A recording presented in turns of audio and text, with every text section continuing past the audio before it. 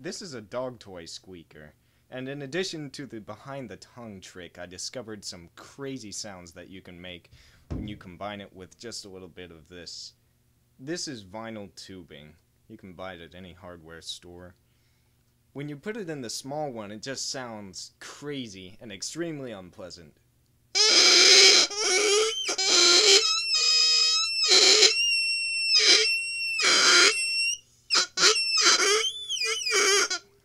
When you combine it with this longer piece, though, you get some interesting sounds. When you hold it on the outside, you can hear a bunch of harmonics.